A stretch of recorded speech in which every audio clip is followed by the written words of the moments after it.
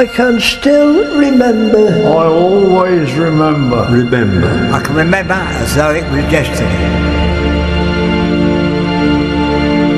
The day before D-Day, something big was in the air. It was all kept very hush-hush, but one just knew that something was going to happen fairly soon.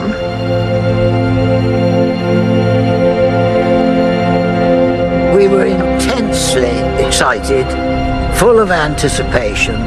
The waiting was over, all the training. We were going to, at last, put it into practice.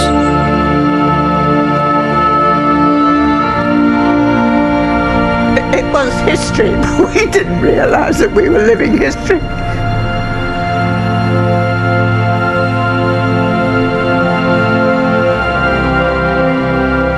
The whole area became so congested with service people of all kinds and vehicles and boats and so on. It was quite beyond belief.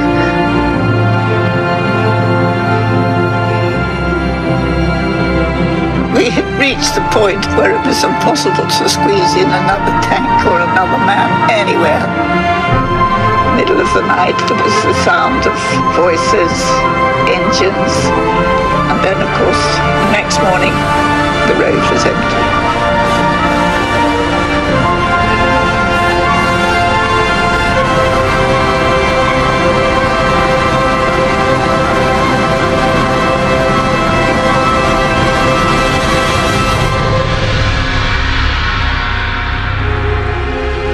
The afternoon of that day, we got back aboard.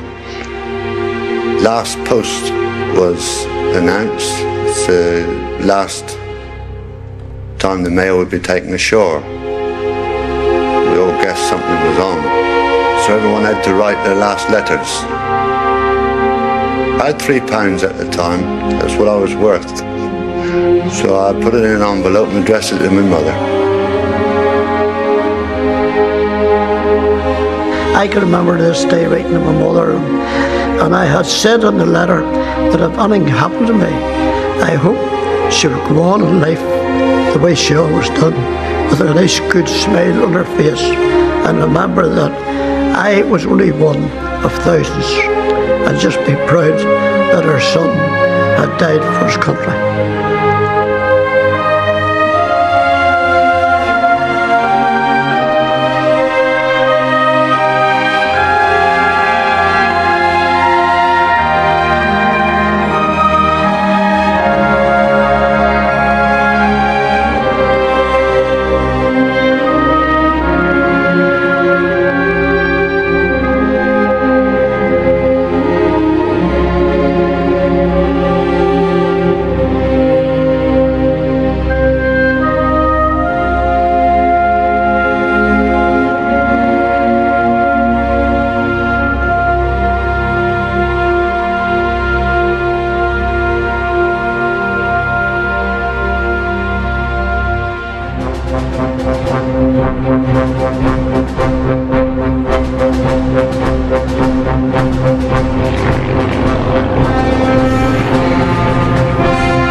The sky was literally black with aircraft. I think there were 9,000 aeroplanes flew that morning.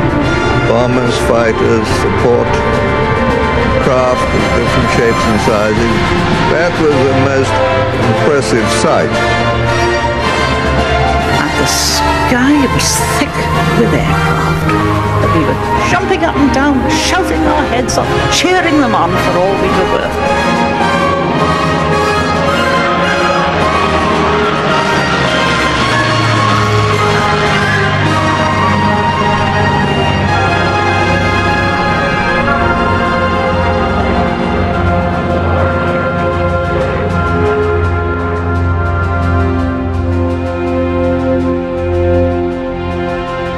We're over the enemy coast now, and the running has started. And the word is passed from man to man.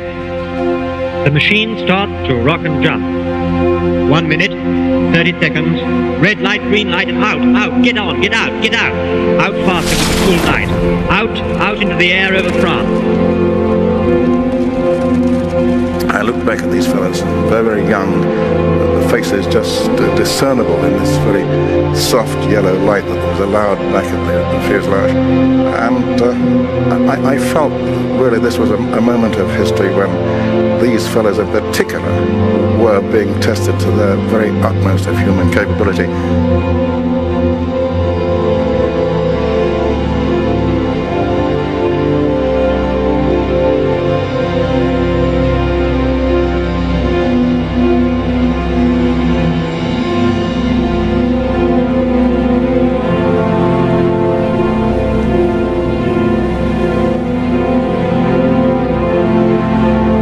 When we got onto the landing ground, the atmosphere was one of nervousness and apprehension.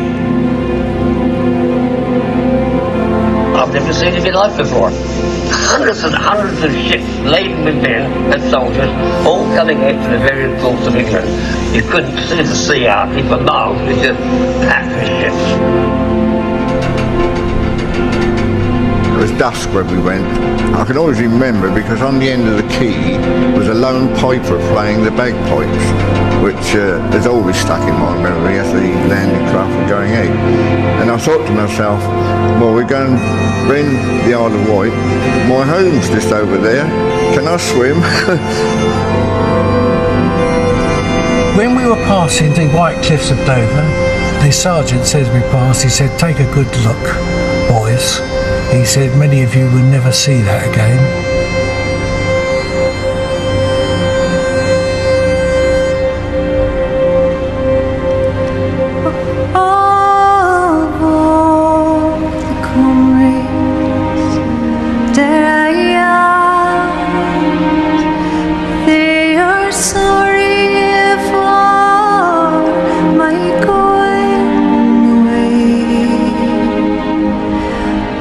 Of all the sweet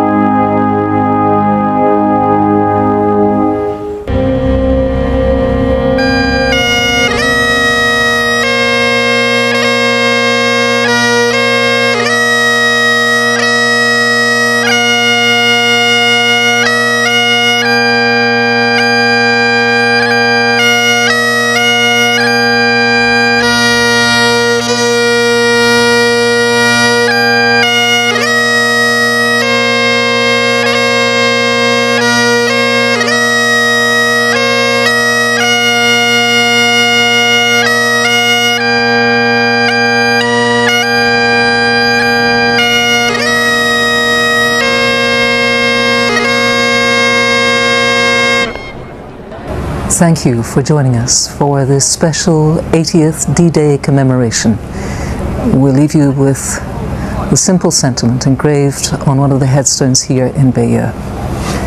In loving memory of our lad, we loved you too dearly to ever forget.